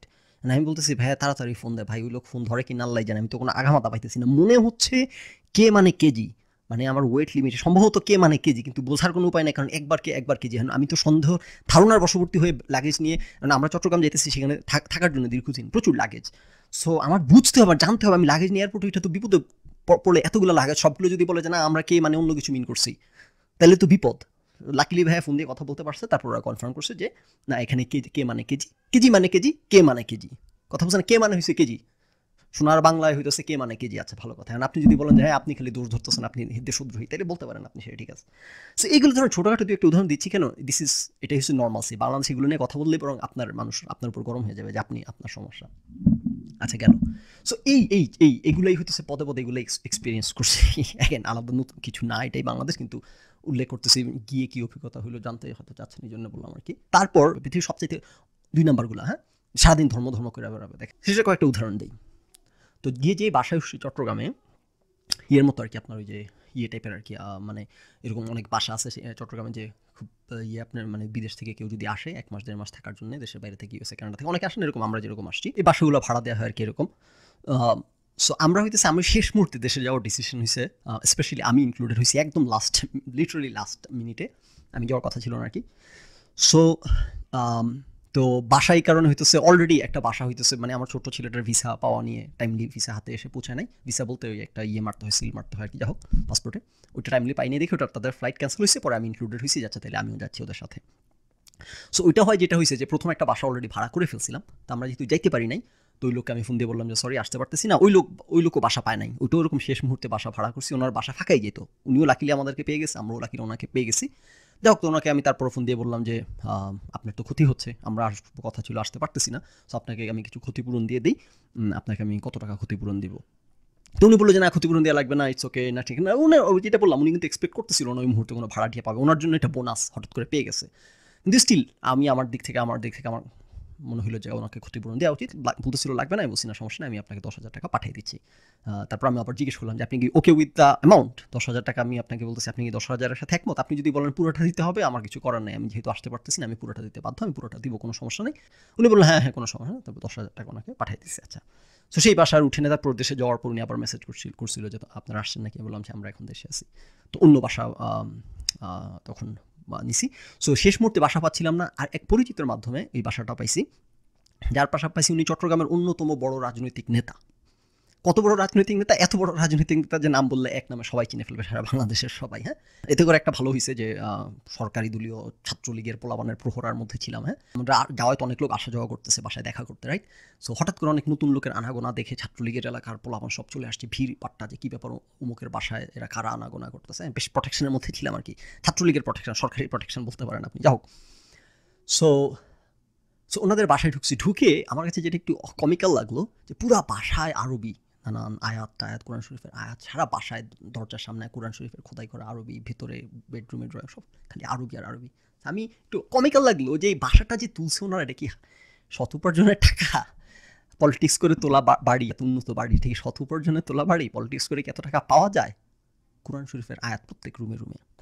এবং পরে আরও ডিটেলস জানতে পারলাম, বললাম না এক পরিচিতের আত্মীয়র মাধ্যমে এই বাসাটা পাইছি। তো ওই আত্মীয় হইতেছে ওই যে ইনি বড় পলিটিক্যাল নেতা, ওনাদের সাথে আত্মীয় অ্যাকচুয়ালি। সো আরও ডিটেল জানতে পারলাম যে এই বাড়ির আরও অনেক কেস এটা ওয়াকফ করা এই বাড়িটা। সো যেগুলো ওয়াকফ করা থাকে এগুলো আপনি চাইলে কিন্তু কোনো বিজনেস পারপাস ইউজ করতে পারবেন না, কিন্তু ওনারা তো বিজনেস পারপাস ইউজ করতে চায়। এই কারণে আমাকে উনি বলতেছিল, যিনি জায়গা বলতেছিল আর কি, যে আপনার যদি আরও কেউ থাকে আমাদেরকে জানাইয়া নেই সেই, এবং আপনারা যে এখানে আসছেন এটা অন্য কাউকে বলার দরকার নেই। এগুলো তখন বুঝি নাই, পরে একটু ক্লিয়ার আরও বুঝতে পারলাম যে ওই যে ওয়াকফ করা যেহেতু ওনারা চাইলে কিন্তু এটা এখন অ্যাড দিতে পারবে না যে আমরা এই বাড়ি ভাড়া দিতে চাই, এটা কিন্তু সরকারিভাবে নিষিদ্ধ ওয়াকফ করা বাড়ি হইলে। তো যে কারণে নিজেরা গোপনে ফেয়ার কোনো কিছু না, সব কিছু অসততা, কোনো ট্রান্সপারেন্সি নাই সব কিছুর মধ্যে, কথার মধ্যে। এবং আমরা যাওয়ার পর উনি এখন বাসা ভাড়া বাড়াবে। উনি এখন বলতেছে যে আপনারা আসবেন দেখে আমি বাসা ক্লিন করাইছি, বাসার লাইন ঠিক করাইছি, কারেন্টের লাইন ঠিক করছি, এই করছি সেই করছি, এখন এক্সট্রা 10,000 টাকা দিতে। তো এখন আপনার বাসার যদি আপনার কারেন্টের লাইন ঠিক না থাকে তাহলে তো আপনি বাসা ভাড়া দিতে পারবেন না।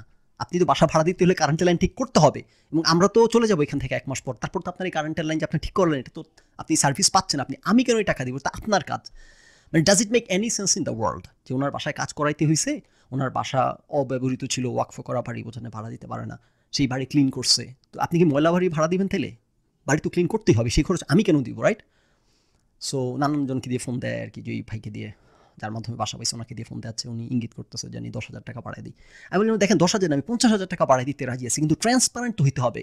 আপনি আমাকে আসার আগে বলতেন, বাসা ভাড়া করার সময় বলতেন, আপনি দেশ থেকে আসার আগে বলতেন, আমাকে এই অপশনটা দিতেন যে এই হচ্ছে ভাড়া, আপনি যদি একমত হন বাসা নেবেন, একমত না হলে বাসা নেবেন না। আমি এখন আসার পর আমাকে চাপাই দেওয়া হচ্ছে, আমার পাইছি চিপায়, আসছি উঠে গেছি, এখন না যাবো কই? ব্যাপারটা এরকম না, মানে বাঙালি এরকম কাজই করে, চিপায় খালি সেটা তো অনেকবার আলোচনা করছি। বাংলাদেশ কিন্তু অপারেট করে চিপায় ফেলার উপরে, কাউকে চিপায় পাচ্ছে কিনা, হ্যাঁ চিপায় পাইলে তখন আমি বলছি আমি 1 টাকা বাসি ভাড়া বাড়াই দিব না। আপনি আমার 1 না 50, আপনার সাথে আমার কথা হবে, ক্লিয়ার কাট ট্রান্সপারেন্ট কথাবার্তা হবে, তারপর যদি আমার বাসা ভাড়া 1 লাখ টাকা নির্ধারিত হয় আমি 1 লাখ টাকা দিব, কারণ আমি 1 লাখ টাকায় রাজি হয়েছি বাসা নিতে। ওঠার পর আপনি একটা কথা হয়েছে, ওঠার পর সেই বাসা হুট করে এটা সেটা বলে ভাড়া দিবেন না, আমি এটা করবো না, আমি সাথে একমত না। এখন যদি উনি জোর জবরদস্তি করতেন, এখন পলিটিক্যাল লোক, তাহলে তো কিছু করার ছিল। এখন আপনি যে বললাম না সোনার বাংলার ইতিবাচকতা, যেখানে ইতিবাচকতা নাই সেখানে চিপ্পা বের করতে হবে। এখন আপনি বলতে পারেন যে ওনারা এত বড় পলিটিক্যাল লোক, ওনারা তো চাইলে আপনাকে বাইন্ধা রাইখা পিটায় টাকা বের করতে পারতো, সেটা তো করে নাই। হ্যাঁ ওনা সেই হিসেব করলে না ইতিবাচক না, যথেষ্ট ভদ্রলোক, ভালো ব্যবহার করছি। কিন্তু আমি বলতেছি যে বাঙালির সততা বলতে, কোনো ট্রান্সপারেন্সি বলতে, ঘুমটা দিয়ে চলাফেরা, নামাজ রোজা, সারাদিন সারা ঘরে কোনো শরীফের আয়াত, একটু সততা নাই, একটু ট্রান্সপারেন্সি নাই, আচরণ, ডিলিং, কাজকর্মে কোথাও। হ্যাঁ সো সেগুলো বইলে আসলে এগুলো বললে তো বাঙালি শেষ হবে না। এগুলো কী বলবো, যে মানে পদে পদে এগুলা আমি জানি না, বাঙালি এগুলো নর্মালাইজ দেখে তাদের এগুলো বললে মনে হয় তারা বিরক্ত হয়, কিন্তু আমার কাছে এগুলো বদার করে। আমাকে এই যে প্রত্যেকটা পদে পদে এদের অসততা, 2 নাম্বারই অসভ্যতা, ইট বদার্স মি, মেবি আমার লিমিটেশন। যা হোক, আরেকটা ইন্টারেস্টিং ঘটনা বলি, যে আমাদের ড্রাইভার, মাইক্রো না কি বলে এটা, হাইস বলে না, সো ওই ড্রাইভার ভদ্রলোক, উনি হইতেছেন, উনি সৎ উপায়ে কি জানি বলেন ব্যবসা করেন। উনি কিন্তু সততা ছাড়া, উনি গল্প করতেছেন নাকি আমাদের সাথে, উনি খুবই সৎ, ওনার 2 টাকা লস হোক তবুও উনি হইতেছে নামাজ পড়েন, বলছেন না ধার্মিক বাঙালি একটা টিপিক্যাল। আমি খুবই ইমপ্রেস ওনা কিনে, আমি খুব সুন্দর করে ওনার সাথে গল্প করতেছি। আমার ওয়াইফের নানা বাড়ি যাবো আর কি, চট্টগ্রাম থেকে 2 ঘন্টার রাস্তা, গাড়ি ভাড়া করে যাচ্ছি, কথা হইতেছে। সো উনি সততার বিশাল লেকচার, আমিও তো শুনে খুবই ইমপ্রেস, আরে খুবই ভালো লোক, আমি ওনাকে খুব অ্যাপ্রিসিয়েট করলাম যে হ্যাঁ দেখেন বাংলাদেশে তো কেউ সৎভাবে কোনো সততা নাই, বাঙালির মধ্যে কথাবার্তার মধ্যে কোথাও কোনো সততা নাই, খালি 2 নাম্বারই ধান্দাবাজি, মিথ্যা প্রতারণা, সব কিছু। সো আপনি সৎভাবে জীবিকার খুবই ভালো একটা ব্যাপারে, হাই রে খোদা কিসের পাল্লায় যে পড়ছি তখনও তো বুঝি নাই। হ্যাঁ বাঙালি আর সততা। সো সেইখানে যাওয়ার পথে ড্রাইভারের সাথে কথা হচ্ছে যে সেখান থেকে নীলাচল বোধ হয় জায়গা আছে, আরও কিছু খুব সুন্দর দর্শনীয় জায়গা। সো উনি নিচ থেকেই বলতেছেন উনি আমাদেরকে ওখানে ঘুরাইতে নিয়ে যাবেন, সেই আমি তারে বাবারে, উনি তো আগে কিন্তু বলে নিয়েছেন উনি সৎ এবং ভালো মানুষ, সব কিছুর মধ্যে ধান্দামি এগুলো উনি করেন না। হ্যাঁ আমি ভাবছি স্যার খুব ভালো কথা উনি, কারণ এই গাড়িটা কিন্তু 2 জন মালিক। হায় রে খোদা রে বাঙালি রে শালার, এই গাড়ির মালিক হচ্ছে 2 জন, উনি আরেকজন শেয়ারে পার্টনারের। হ্যাঁ সো উনি গাড়ি চালায়, মালিকও উনি। আচ্ছা ভালো কথা। তো উনি এখানে ধান্দা করবে আর কি, বাটপারি করবে, উনি পুরো আগাগোড়া বাটপার, এখন জানতে পারবেন আর কি। কিন্তু এগেন আমি বুঝতে পারিনি উনি যে লেকচারটা দিয়েছেন ধর্মের শুরুতে, এই জন্য আগা মাথা পাইনি আর কি। শুনি আমাদেরকে ঘুরে আনবেন, খুব ভালো কথা। এখন আবার বলতেছেন যে এই যে আরেক মালিক, গাড়ি যখন ভাড়া করছি তখন ওই মালিকের সাথে ভাড়া করছি, আমি গিয়ে কথা বলছি ওই মালিকের সাথে, আর গাড়ি নিয়ে আসছি সেই মালিক। শুনি আমাকে বলতেছে ওই মালিককে জানি না বলি। সো তখন আমার মাথায় কোনো কিছু আসে না। আসলে ব্যাপার হচ্ছে কি, ওই মালিককে না জানে যে বাড়তি টাকাটা উনি কামাই করবেন, আমরা একটা বাড়তি জায়গায় গেলে ওই টাকাটা উনি পকেটে ঢুকে ফেলবেন আর কি। তখন আমি বুঝি না, আমার ওনার কথাবার্তা এমন একটা ভাব করতেছিলেন যে ওনাকে তেল খরচটা দিলেই উনি আমাদেরকে ঘুরে নিয়ে আসবেন। তখন আমি বুঝি না যে পুরোটা জায়গা করে বাটপার, তখন বুঝে সারি না আর কি। সোনার বাঙালিকে যে বিশেষ, আমার ওয়াইফ এটা আমাকে অনেকবার করে বলছে কথাটা, যে তুমি মানে আমি কি একটা বিশ্বাসের উপর জানি চলতে যাচ্ছি। হ্যাঁ আরও অনেক জায়গায় আমাকে আমার খালি তুমি কিন্তু পাহারা দিচ্ছ না কেন, পিছনে লেগে নাই কেন, তোমরা কিন্তু ফাটাই ফেলবে, কিন্তু ভাঙ্গা খাইয়া ফেলবে বাঙালি। তো যাই হোক, সো পরে তেল যখন ভরতে নামছি গাড়ির গ্যাস ভরার জন্য, উনি আমাকে বলতেছে ১,০০০ টাকা দেন, গাড়িতে গ্যাস ভরবে। আচ্ছা ভালো কথা দিয়েছি। তখন উনি আমাকে বলতেছে যে ওনাকে গাড়ি ভাড়া করছি ৩,০০০ টাকা সম্ভবত, আর ৭,০০০ টাকা দিতে হবে ওনাকে, একটু এক্সট্রা আসা যাওয়া। দাঁড়ায় মনে করার চেষ্টা করি, হ্যাঁ ২ ঘন্টা হইতেছে আমাদের চট্টগ্রাম শহর থেকে আমার ওয়াইফের নানা বাড়ি যাইতে, আর সেখান থেকে ১ ঘন্টা নীলাচল যাইতে। তো ৩,০০০ টাকা যদি হয় আপনার একটুক জায়গা, ২ ঘন্টা রাস্তা যদি ৩,০০০ টাকা হয়, তাহলে বাকি ১ ঘন্টা রাস্তা কত হইতে পারে? ২,০০০ টাকা হইতে পারে না? সে আমার ৪,০০০ টাকা চাচ্ছে। আচ্ছা ভালো কথা। সে আমার বলছে ৭,০০০ টাকা দিতে। কি বলেন ৭,০০০ টাকা? আপনার এই রাস্তা ২ ঘন্টার রাস্তা ৩,০০০ টাকা কত হয়েছে? তাহলে বাড়তি ১ ঘন্টা আসা যাওয়া করলে আপনার ৭,০০০ টাকা কেন দিব? না, না সরি ৩,০০০ না। ৪,০০০ কত হইলো কত? জায়গা এক্সাক্ট অ্যামাউন্ট মনে নাই, হ্যাঁ? মানে সে তখন কিন্তু আমি সন্দেহ করে জানি যে আগা করা যে বাটপার। তখনও কিন্তু আমি ওই ইমপ্রেশনে আছি খুবই সৎলোক, ভদ্রলোক, হ্যাঁ? এই সেই। তো যাওয়ার পথে যত কেনাকাটা করতেছি, ফ্রুটস কিনতেছি, কিনতেছি, পানি কিনতেছি, ওনাকে আমি টাকা দিয়ে দিচ্ছি। উনি গিয়ে কেনাকাটা করে আনতেছে। এই যে কি অবস্থা, কয় টাকা কত কি মারছো এখানে, আমি এগেন আমার ওয়াইফ তখন আমার বারবার করে বলতেছিল যে এইভাবে কিন্তু চলা ঠিক হচ্ছে না, এগুলোর পিছনে লাইগা থাকতে হয়, তুমি একদম শান্ত দৃষ্টি এভাবে করে। যাই হোক, তো নীলাচল না কোথায় ওইখানে যে গেছি, ওইখানে হচ্ছে ৫০ টাকা করে টিকিট। আমরা ৮ জন ছিলাম সম্ভবত, ৫টা ৪০, হ্যাঁ। সো ৪০০ টাকা হচ্ছে টিকিটের দাম। উনি আমার কাছ থেকে ১,০০০ টাকার নোট নিয়ে গেছে, বলতেছে ১,০০০ টাকা দেন, দিছি। যেটা বললাম, উনি আসে আমার কাছে টাকা চায়, আমি দিয়ে দিই, উনি কেনাকাটা করে আসে। আমার ওয়াইফ বারবার বলতেছে যে এভাবে করা কিন্তু ঠিক হচ্ছে না, কিন্তু আমি তখন আন্ডার দ্য ইমপ্রেশন যে উনি ভদ্রলোক, সৎলোক। কারণ তখনও কিন্তু আমার কোনো কিছুই কিন্তু বোঝার মতো অবস্থা তৈরি হয় না। শুধুমাত্র ভাড়াটা যে আনরিজনেবল চাইতেছিল, ওইটা খটকা লাগছে যে এরকম উল্টাপাল্টা ভাড়া চাচ্ছে। কিন্তু কোনো অসততা তখন সরাসরি চোখে পড়ে নাই, যে কারণে আমিও অবিশ্বাস করতেছিলাম না। আমিও ধরে বসে আছি যে মুসলিম, বাঙালি মুসলিম। তো সে বলল ১,০০০ টাকা দেন, ১,০০০ টাকা দিছি। সে এনে আমাকে যখন ১০০ টাকা ফেরত দিচ্ছে, আমি আকাশ থেকে পড়লাম। কি রে শালার, ১,০০০ টাকা দিলাম, ৯০০ টাকা কই চলে গেল? আমি বললাম যে কি ব্যাপার আপনি? তখন আমি অবিশ্বাস করি নাই, আমি একটু শকড হয়েছি। আমি বললাম যে ৯০০ টাকা কিসে লাগছে? উনি বলল যে ৫০ টাকা করে টিকিট, তারপর হইতেছে ৪০০ টাকা টিকিট, আর হইতেছে যে গাড়ি পার্কিং ৫০০ টাকা। তো উনি বলল টিকিটের দাম উনি কমায় আনছে। ওনার কি, আমরা পুলিশ, এখানকার কোন পুলিশের আত্মীয়, এই মিথ্যা কথা আর কি, বুঝলেন নাই, বাঙালি মুসল্লি মিথ্যা কথা বইলা ভাড়া নাকি যত টিকিট তার থেকে নাকি কমায় টিকিট কাটছে, আর পার্কিং হইতেছে ৫০০ টাকা। ওকে, বিশ্বাস করছি। এখন অবিশ্বাস করার এখন পর্যন্ত কোনো কারণ নেই। আচ্ছা ভালো কথা, ১০০ টাকা ফেরত দিছে। কিন্তু একটা ধাক্কা খেয়েছি তখন, হ্যাঁ। এই ঘটনা কিন্তু আমার ওয়াইফের সামনে। তারপর উনি চলে যাওয়ার পর আমি আর আমার ওয়াইফ কথা বলতেছি। আমার ওয়াইফ বলল যে তুমি এভাবে টাকা দিচ্ছ ঠিক হইতেছে না, আরেকটু ইয়ে করা দরকার। ভালো কথা। একটু সন্দেহ করতে শুরু করছি তখন। আচ্ছা ভালো কথা। তো সেখান থেকে ঘুরে আসার পর পথে নীলাচল না কোত্থেকে, আচ্ছা ভালো কথা, নীলাচলের আবার ইন্টারেস্টিং একটা বিষয়। এখন নীলাচল যে ঘুরতে গেছে, এখন সবার এক প্রশ্ন যে কেমন লাগছে, কারণ বাংলাদেশের সুজলা সুফলা গল্প, সবাই গল্পটা শুনতে যাচ্ছে যে একটা সুজলা সুফলা জায়গায় ঘুরতে গেছে। কারণ আমার তো ভালো লাগতেছে না। আমি ইউএসএ অনেক সুন্দর সুন্দর জায়গায় ঘুরছি, রাইট? বাংলাদেশ তো আসলে সুন্দর কোনো দেশ না। এখন কথা হচ্ছে এটা বলতেও পারতেছি না সবাইকে, হ্যাঁ। সবাই খুব জানতে চাচ্ছে কেমন মুগ্ধ হইলাম কিনা এটা দেখে। এখন আমি আমার বয়সে বলতেছি যে রাস্তার দুই পাশে যেরকম গাছ ধূসর হয়ে আছে ধুলাবালিতে, রাস্তার দুই পাশে যে গাছগুলো এগুলো সব সাদা হয়ে আছে, পাতা কোনো গাছের পাতা সবুজ নাই, ধূসর সব কিছু। এখন দেখেন বাংলাদেশ যাতাই, সেটা আলাদা, সেটা কথা না। কথা হইতেছে যে এই জিনিস এখন আমার প্রশংসা করতে হবে। কথা বলছে না, সবাই উন্মুখ হয়ে আছে আমার মুখ থেকে শোনার জন্য যে এত সুন্দর পৃথিবীর কোথাও নাই। এখন আমি বলতেছি তুরিনে যে আমরা যে এত সুন্দর সুন্দর জায়গায় গেছি, আমেরিকা পাহাড় টাহাড় ঘুরে টুরে আসছি, সেগুলোর তুলনায় এগুলো তো কিচ্ছু না। কিছু বলতেও পারতেছি না। সবাই চেতেছে সুজলা সুফলার গল্প শুনতে, কি করি, খুব বিপদে আছি। আচ্ছা যা হোক, তো ওইখান থেকে আসার পথে একটা স্বর্ণ মন্দির নাকি একটা আছে, বৌদ্ধ মন্দির না স্বর্ণ মন্দির কি একটা আছে, ওইখানে যখন নামছি তখন উনি এখন গাড়ি পার করবে। সো তখন একটু একটু সন্দেহ করছি, একটু খটকা লাগছে আমার। তখন যখন ৯০০ টাকা নিয়ে ১,০০০ টাকা নিয়ে ১০০ টাকা ফেরত দিছে, তখন আমি এবার ওনার সাথে গেছি, পাশে সাথে সাথে গেছি, উনি টিকিট কাটতে যাচ্ছে সেখানে। তখন উনি কি আবার একই কাহিনী বলতেছে, আমরা অমুক কোন পুলিশের আত্মীয়, এই বইলা টইলা টাকা কম দিয়ে টিকিট কাটছে। এবার যে উনি টিকিট কাটতে যাওয়ার সময় সাথে সাথে আমি গেছি, এখন কিন্তু আর ওই ধান্দাটা করতে পারতেছে না যে পার্কিং এর কথা বলে টাকা নিতে, কারণ পার্কিং এর তো কোনো খরচ নাই, ওটা করতে পারতেছে না। সো দেখলাম যে কোনো পার্কিং এর খরচ নাই, কোনো পার্কিং এর টাকা নাই, শুধু টিকিটের টাকা। আচ্ছা ভালো কথা। চলে আসার পর উনি আমার কাছে এসে আস্তে আস্তে কানে বলতেছে যে ১০০ টাকা দেন পার্কিং এর জন্য। আমি ১০০ টাকা দিয়ে দিছি। দিয়ে দেওয়ার পর তারপর উনি যখন চলে গেল, তারপর আমি ঘুরে গিয়ে ওখানে জিজ্ঞেস করলাম যে লোক টিকিট বিক্রি করে, যেখানে পার্কিং এর কোনো টাকা আছে? বলুন না পার্কিং এর কোনো টাকা নাই। আমার তো গাড়ি পার্ক হলো, যে পার্ক করুন, ফাঁকা জায়গা পড়ে আছে, এক জায়গায় পার্ক করলেই তো হচ্ছে। আচ্ছা ভালো কথা, শিওর হইলাম তখন। তখন আমি এবার শিওর হয়ে গেলাম যে ওইখানে ৫০০ টাকা বের করছে মিথ্যে। এবং ইন্টারেস্টিংলি সেইখানেও পুলিশের পরিচয় দিয়ে যে টিকিটের দাম কমায় কাটছে, তাহলে এই বাকি টাকা তো আমাকে ফেরত দেওয়ার কথা না, এই টাকা সে পকেটে ঢুকাইছে। সো সে আমার নামে মিথ্যা কথা বলে, আমার নাম ভাঙায়, সে পুলিশের নাম ভাঙে, আমার নাম ভাঙে, সে টাকা সে কিন্তু আমাকে তার পকেটে ঢুকাইতেছে, পাটপাড়ি করে সে তার পকেটে ঢুকাইতেছে, পার্কিং এর মিথ্যা কথা বলে তার পকেটে টাকা ঢুকাইতেছে, টিকিটের দাম মিথ্যা কথা বলে তার পকেটে টাকা, এগুলো করতেছে সমানে। তখন শিওর হয়ে গেলাম। শিওর হয়ে যাওয়ার পর এবার চুপ করে আছে, আর কিচ্ছু বলতেছি না। বলতেছি যে ফেরত যাই, যে যাওয়ার পর তোর তখন ভাড়া হিসাব করার সময় তখন দেখা যাবে। ওর সাথে ৭,০০০ সে চাইছিল টোটাল, আমি ৬,০০০ কথা বলছি। আচ্ছা ভালো কথা। তো আসার পর তারপর যখন ওকে ভাড়া দিতেছি, আমি যখন 6,000 টাকা দিচ্ছি, সে মানতে যাচ্ছে না, সে 7,000 দিতে হবে। এইবার আমি চান্দুরে ধরলাম যে আপনার যে আমি কমাই দিচ্ছি না, আমি 6,000 টাকা বলছি, আপনি 6,000 টাকা মানতে চাচ্ছেন না। প্রথমত আপনার এই 7,000 টাকা আপনি চাইতে পারেন না, যেখানে 3,000, 2 ঘন্টার রাস্তা 3,000 টাকা, না 4,000 টাকা কথা হয়েছে, এক্স্যাক্টলি মনে নাই, যা হোক। আর সেখানে আপনি বাড়তি 1 ঘন্টার জন্য আপনি ডাবল ভাড়া তো আপনি চাইতে পারেন না, নাম্বার 1। নাম্বার 2, আপনি কত টাকা মারছেন আমি তো জানি না, এই কথা বলছি গরম হয়ে গেছে। কেন আপনি কথা বলতেছেন, একবার সৎলোক না, বুঝলেন? আপনি জানেন আপনি কেন এই কথা, আপনি আমার কাছ থেকে পার্কিংয়ের টাকা বলে নিলেন, পার্কিংয়ের তো কোনো টাকা লাগে নাই, পার্কিংয়ের টাকা লাগে না, আপনি কেন বললেন? দাঁড়ান, আমি আপনার বলছি কেন দেখাইতেছি। আপনি যাওয়ার পর আমি গিয়ে ঘুরে জিজ্ঞেস করছি ওই জায়গার মধ্যে যে পার্কিংয়ের কোনো টাকা আছে কিনা, পার্কিংয়ের কোনো টাকা নাই। তো আপনি যে পার্কিংয়ের বলতেছেন, আপনি পার্কিংয়ের টাকা লাগছে, আমাকে রিসিট আছে না, রিসিট দেখান। হ্যাঁ, উনি পকেট থেকে খুঁজে বের করে ব্রিজে যে আসা যাওয়া করছি, ব্রিজে যে টোল দিছে, উনি ভাবছে আমি মনে হয় পড়াশোনা জানি না, বুঝলেন না? ব্রিজে যে টোল দিছে ওই রিসিট বের করে আমাকে হাতে ধরাই দিছে। ভাবছে আমি জানি না কী চিন্তা করছে, মানে এমন থতমতো খেয়ে গেছে, কী যে করবে মাথা কাজ করতেছিল না, চেহারাটা দেখার মতো। হঠাৎ করে যখন আমি বুঝছিলাম, সেও বুঝে নেই, যাওয়ার পথে গল্প করতে করতে গেছি, আসার পথেও গল্প করতে করতে আসছি।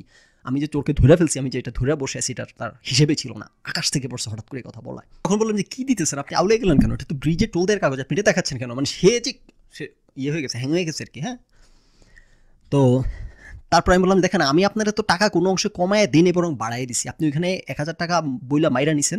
ও আচ্ছা, তারপর উনি আমাকে বলতেছে যে আমাকে 1,000 টাকা দেন, আমি যে টিকিট কাটছি সেখানে পার্কিং। বললো 1,000 টাকা দেন মানে আপনাকে তো 1,000 টাকা দিছি। না, আমাকে টাকা দেন নাই আপনি।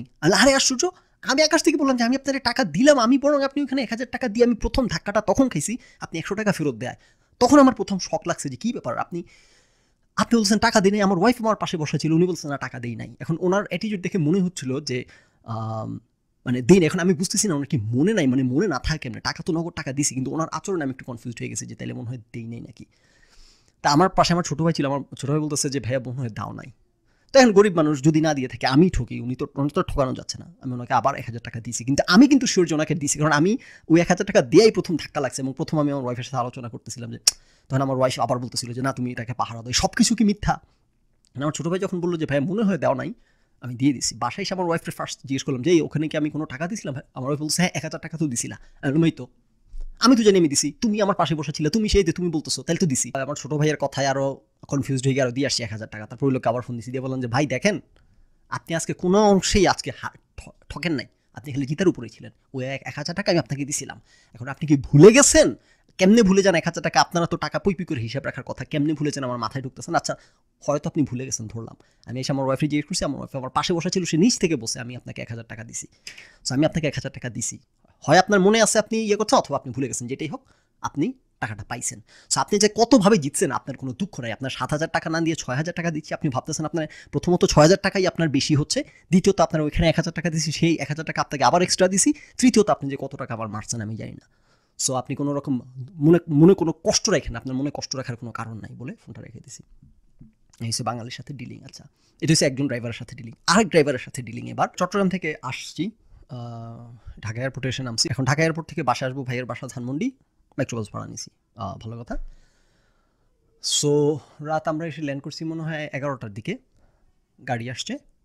আচ্ছা, মাইক্রোবাস কেন ভাড়া নিচ্ছি, এই যে সকল জায়গায় গাড়ি ভাড়া করে কেন চলাফেরা করতেছি, কারণ হচ্ছে এই যে ধুলাবালি, গন্ধ, ভিড়ভাট্টা, গরম, এভাবে বাচ্চা কাচ্চা নিয়ে এটা সম্ভব না এভাবে চলাফেরা করা, রাইট? এই জন্য তো গাড়ি ভাড়া নিতেছি।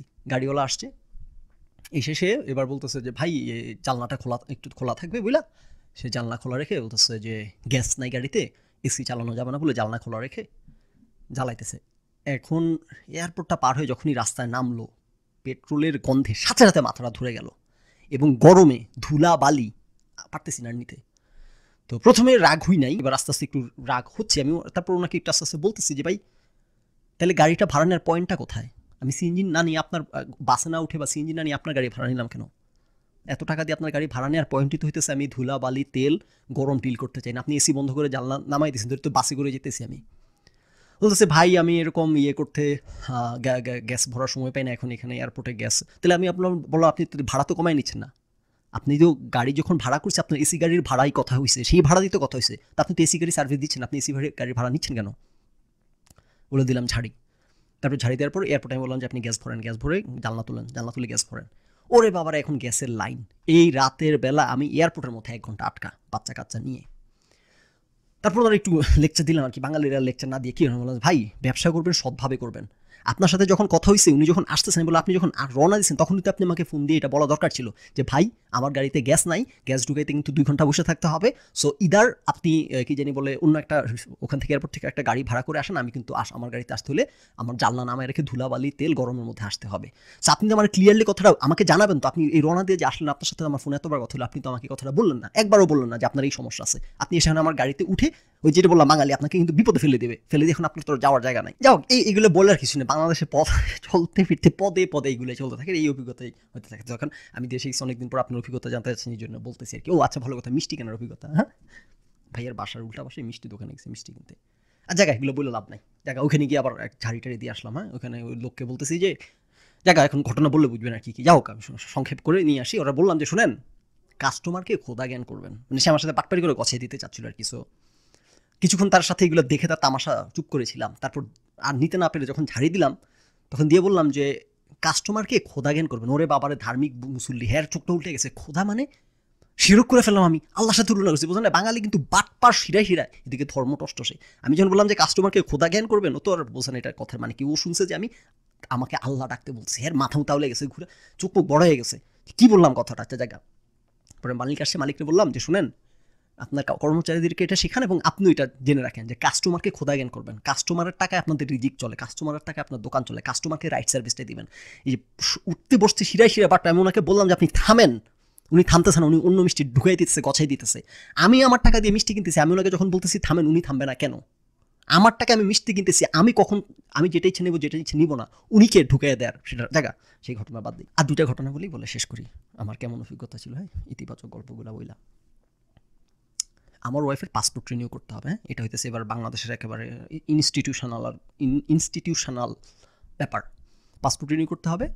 সো আমরা গিয়ে হঠাৎ করে ফাইন্ড আউট করলাম যে পাসপোর্টের মেয়াদ বেশি নেই, পাসপোর্ট রিনিউ করেই আসতে হবে। না, যেই সময় আছে এই সময়ের মধ্যে রিনিউ করতে পারবো। ওই যে এক্সপেডিটেড সার্ভিস যেটা, সেটা নিলে লাগে হচ্ছে 10 দিন সম্ভবত, পুরো প্রসেস মিলে। এখন আমার ওয়াইফের খালু, উনি হইতেছে পাসপোর্টের বাংলাদেশের সর্বোচ্চ পদে একটা আছেন। হ্যাঁ, মানে ওনার নাম বাংলাদেশের যে কোনো পাসপোর্ট অফিসে গিয়ে বললেই চিনবে ওনাকে। হ্যাঁ, সো চট্টগ্রাম পাসপোর্ট অফিসে আমরা যখন গেছি, তার কয়েক সপ্তাহ আগে খালু আসছিলেন। সো পুরা পাসপোর্ট অফিস ওই ফুল টুল লাগায়, ওনার পোস্টার টোস্টার, ওনার বড় ছবি টবি লাগায়, মানে এই ধরনের একজন কর্মকর্তা আর কি। হ্যাঁ, সো নাম বললেই সবাই চিনে ফেলতেছে, নামের পর আর বাড়তি কিছু বলা লাগতেছে না, নাম বলে অমুক স্যার, আচ্ছা এরকম। সো দেশে যাওয়ার পর সবাই দেখতেছি, আমার শ্বশুরবাড়ির আত্মীয় স্বজন সবাই এক নামে হইতেছে খালি খালুর কথা, যে আরে খালুর আছে, খালু আছে, খালু আছে, কিছু বলার খালুর নাম বললে হয়ে যাবে, খালুর নাম বললে কাজ হয়ে যাবে, খালি খালু দিয়ে সব কাজ খালুকে দিয়ে করায় ফেলতে হবে। কারণ আমি বলতেছি, আমার ওয়াইফকে বলতেছি যে দেখো, খালুকে কেন বিরক্ত করবো এই ছোটোখাটো কাজে? যদি এমন হইতো যে আমার এই সময়ের মধ্যে পাসপোর্ট পাবো না, বিপদ, ওনাকে ইনভলভ করতেই হইতেছে, সেটা একটা বিষয়। আমি তো জাস্ট রাইট প্রসেসে গেলেই 10 দিনের মধ্যে পাসপোর্ট হাতে পেয়ে যাচ্ছি। যদি না পাই তখন আমি ওনাকে বিরক্ত করবো এর আগে। সো আমি আগে রাইট প্রসেসে যাই। এক্সপেডিটেড সার্ভিস 10 দিনের জন্য, যেটা অনলাইনে গেলাম, সব কিছু পূরণ করলাম, টাকা পয়সা পে করলাম। এখন আমার ওয়াইফ বলতেছিল যে সোনার বাঙালি ডিজিটাল, কিন্তু তুমি যে অনলাইনে করতে যাচ্ছ আবার কোন বিপদে পড়ো। এখন কথা সত্যি, কিন্তু আমি ঢাকা বসে তখন আবেদন করছি, ঢাকা বসে। হ্যাঁ, তারপর আমরা চট্টগ্রাম যাবো, গিয়ে বাকি কাজটা চট্টগ্রাম করবো। সো চাইলেও আমি ফিজিক্যালি করতে পারতেছি না সব কিছু বা। সো বিশ্বাস করছি আর কি বাঙালিকে, যে আচ্ছা ডিজিটাল সোনার বাংলা যেহেতু হয়েছে, নিশ্চয়ই হয়তো এতদিনে। তো আমি হিসাব করে রাখছি যে আমরা দেশ ছাড়ার 1 সপ্তাহ আগে পাসপোর্ট হাতে পেয়ে যাব, রেগুলার প্রসেসে গেলে। ওকে ফাইন, আবেদন করছি, করে চট্টগ্রাম গেছি।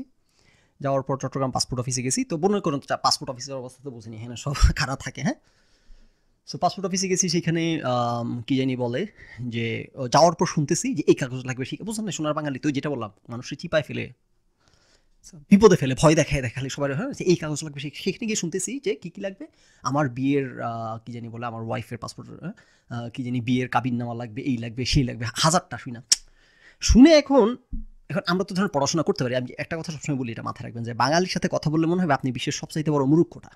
এরা এত জ্ঞানী যে তার সাথে কথা বললে আপনি কিছুই জানেন না, কিছুই বোঝেন না, দুনিয়ার সবচেয়ে বড় মূর্খ আপনি।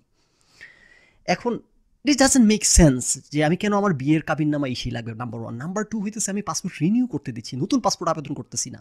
সুতরাং জায়গা এগুলো শুনে আমি কনফিউজড হয়ে, এবার আমি পাসপোর্টের ফর্ম খুলে দেখি যে কথার সাথে কিন্তু একটু মিল পাওয়া যাচ্ছে। এখন যে কথাটা আপনি বললাম, বাংলাদেশে কিন্তু সব কিছু কনফিউজিং, ওই যে কেজি আর কে এর মতো, আপনি কিন্তু বুঝার কোনো উপায় নেই যে কোনটা কি, কোনটা দিন কোনটা রাত, কোনটা কি, যেটা যেভাবে হয় সব কিছু ওলট পালট। তো পাসপোর্টের ফর্ম খুলে দেখি, পাসপোর্টের লাস্ট পেজে ঠিকই লেখা আছে যে বিয়ের কাবিন লাগবে, এই লাগবে সেই লাগবে।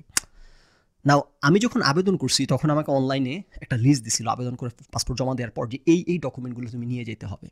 না জমা দিতে হবে না নিয়ে যেতে হবে হ্যাঁ সাথে করে জাতীয় আইডি, ন্যাশনাল আইডি, পুরাতন পাসপোর্টটা, এগুলো। সো যেগুলো লিস্ট দিছে, লিস্ট মেড টোটাল সেন্স যে হ্যাঁ আসলে ঠিকই তো সেই কাগজগুলোই লাগবে, ভালো কথা। যাওয়ার পর দেখি শুনতেছি যে হাইকোর্ট দেখাইতেছে ওখানকার লোকজন যে বিয়ের এইটা লাগবে সেটা লাগবে। তখন ফর্ম খুলে দেখি ফর্মের একদম লাস্ট পেজেও লেখা আছে যে বিয়ের এটা লাগবে সেটা লাগবে। ওমা, এখন কথার কাজে মিল দেখতেছি, কিন্তু বিয়ের এগুলো লাগার কোনো কারণ নাই, মেক্স নো সেন্স। কিন্তু এদের কথার সাথে ফর্মের এখন তো আমি হয়ে গেলাম, পড়ে গেলাম বিপদে, তোটা না। আরে কি আশ্চর্য, তাহলে কি আসলেই লাগবে নাকি? এখন তো আবার দৌড়াদৌড়ি শুরু করতে হবে। সো সেখানে যে তথ্য কেন্দ্র আছে, তথ্য কেন্দ্রে এক লাট সাহেব বসে আছে, ওই লাট সাহেবের কাছে গিয়ে বললাম যে লাট সাহেব এই যে করতেছি কি কি কাগজ লাগবে, এইটাতে আমি দেখতেছি। সে বলছে এই লাগবে সেই লাগবে। আমি বললাম যে কেন এই সেই লাগবে, তোর কোনো ডাজন্ট মেক এনি সেন্স। আরেকটা কাগজ সে বাড়াই দিচ্ছে, এটা লাগবে। আবার আমি আপনি এমন করতেছেন কেন, এই কাগজ কেন লাগবে? তখন উনি বলতেছেন যে আপনি যত কথা বলবেন তত কাগজ বাড়বে, একটা কথা বললে একটা কাগজ বেড়ে যাবে। আমি বললাম ওরে বাবার, এই মালের সাথে তো কথাই বলা যাবে না, কথা বললেই প্রয়োজনীয় ডকুমেন্টের সংখ্যা বেড়ে যাচ্ছে। আমি বললাম যেগুলোর সাথে কথা বলে লাভ হবে না, চলে আসলাম। চলে এসে এখন তোমার হচ্ছে খালুকে ফোন দিতেই হবে, আর পারা যেতেছে না এগুলোর সাথে। তো পরে হইতেছে আমার ওয়াইফের কাছ থেকে খালুর নাম্বারটা নিলাম, নিয়ে খালুকে ফোন দিলাম, দিয়ে বললাম যে এরকম খালু, এরকম আসছি পাসপোর্ট অফিসে এসে এখন এদের সাথে কথাই বলতে পারতেছি না, কাগজপত্র জমা দিব। সেকেন্ড ডে চলতেছে, এটা ডে 2 চলতেছে, যে তুরিন আমার বাচ্চা কাচ্চা, আমার ওয়াইফ বাচ্চা কাচ্চা, দুইটা ছোটোখাটো বাচ্চা, এগুলো এই গরমের মধ্যে অস্থির টিকতে পারতেছে না। সেই তো আমি বললাম যে এদের সাথে কথাই বলা যাচ্ছে না, এই বিশাল লাইন, এখন লাইনে দাঁড়ায় থাকবো। ওইখানে আবার গিয়ে ঝাড়িয়ে দিছি লাইনের মধ্যে, লাইনে দাঁড়ায় জিজ্ঞেস করতেছি যে এই কাগজগুলো কি এখানে জমা দেবো, ঠিক আছে? কারণ কোথাও তো কোনো সাইন নেই। বাঙালির কিন্তু কমেন্ট সেকশনে চলে আসবে যে আপনি এই প্রশ্ন করতে গেছেন কেন, কথা বলছেন। আরে সুগর, তোর প্রশ্ন করা লাগবে কেন? আমার সব জায়গায় ক্লিয়ার সাইন থাকবে, আমার কেন কনফিউজ থাকতে হবে? আমার কেন জায়গা সেই কথা বলে লাভ নাই। সো বুঝতেছি না যে এটা ঠিক জায়গায় আছে কিনা। সো পরে জিজ্ঞেস করছি, হেরা ভাবে উত্তরই দেয় না কোনো।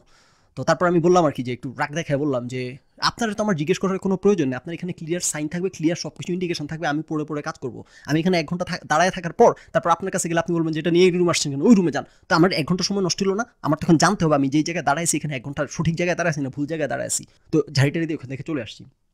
এখন আমি তো এরকম জায়গায় জায়গায় 2 বাচ্চা নিয়ে সময় নষ্ট করা সম্ভব না, কারণ প্রত্যেক জায়গায় হাইকোর্ট দেখাইতেছে।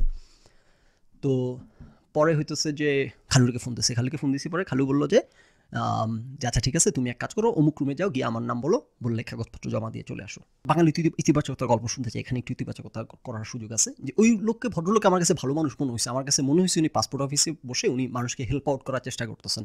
অনেক মানুষ অনেক বিপদ আপদ আসতেছে, যে মানে এক্সেপশনাল সার্কামস্টেন্সেস যাদের আছে, তারা আসলে দেখি উনি তাদের লাইফ ইজি করে দিচ্ছে আর কি, যে আমার এই সমস্যা, তখন ওকে ফাইন, কাজকর্ম এক্সপিরেটেড করে দিচ্ছে। আমার মনে হলো উনি মানুষকে হেল্প করার চেষ্টা করতেছে। যাই হোক, সো আমি ওনার কাছে গেলাম, গিয়ে যখন বললাম এরকম খালুর পরিচয় দিয়ে বললাম যেখানে তুমি সাথে সাথে সকল কাগজপত্র যা যা বিভিন্ন রুমে দৌড়াদৌড়ি করা লাগতো সব কিছু নিয়ে এক জায়গার মধ্যে বসে সাইন করে সিল মানে সব কিছু করে আমার কাগজ আল্লাহ জানে কয়দিনের কাজ 1 সেকেন্ডে শেষ করে দিল, দিয়ে বললো জমা দিয়ে চলে যান। আচ্ছা ভালো কথা, জমা দিয়ে চলে গেছি।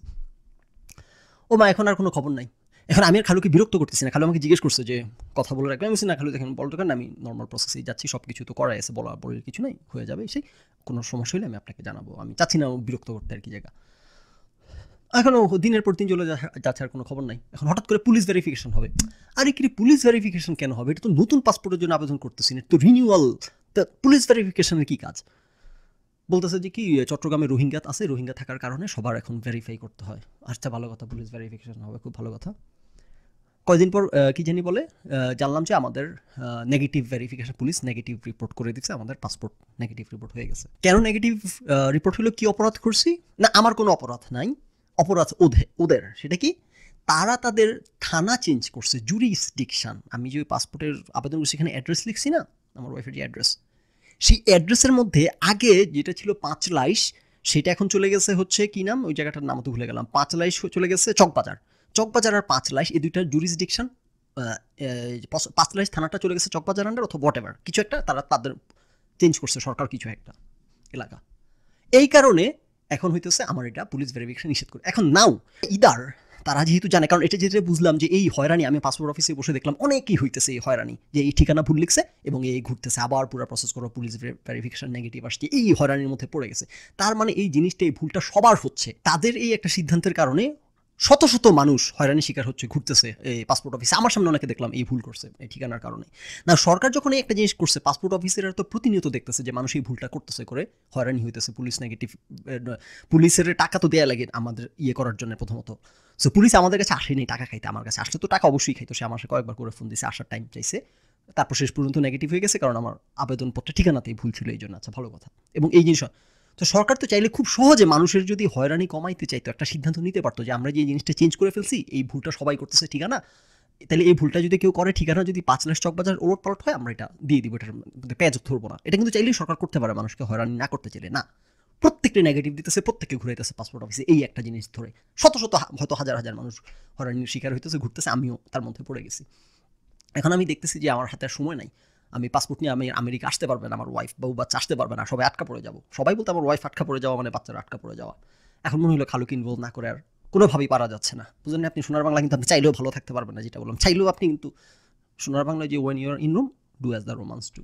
তো এবার খালুকে ফোন দিলাম, দিয়ে বললাম যে খালু অবস্থা মনে হচ্ছে না টাইমলি পাসপোর্ট পাবো, কী করবো কেন, কী হয়েছে? আমি বললাম এরকম পুলিশ ভেরিফিকেশনে নেগেটিভ রিপোর্ট আসছে, ঠিকানা উল্টাপাল্টা এই। পরে খালু বলল আচ্ছা ঠিক আছে ওকে।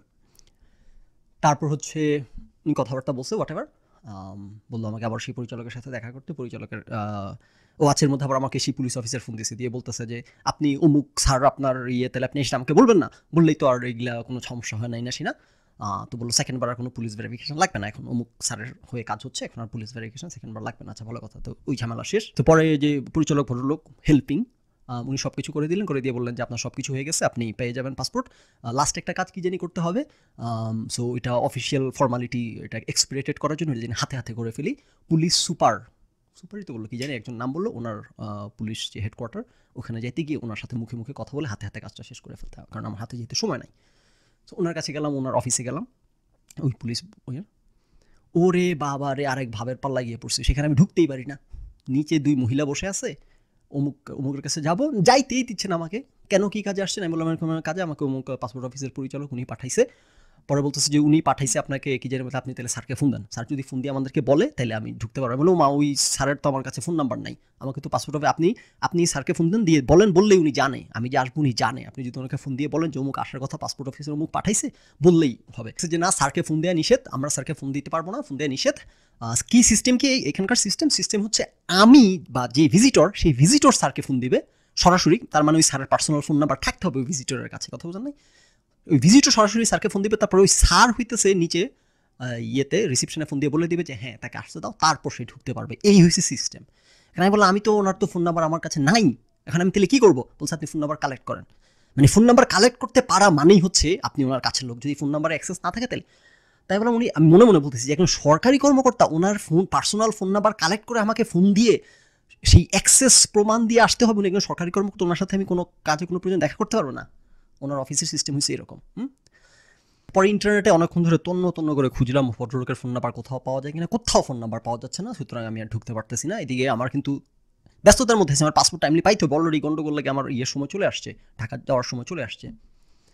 তারপর অনেকক্ষণ দেখলাম না, এই মহিলাদের যেই ভাব, যেই ব্যবহার, ওরে বাবা রে বাবা, বুঝলাম যে কোনো কাজ হবে না এখানে।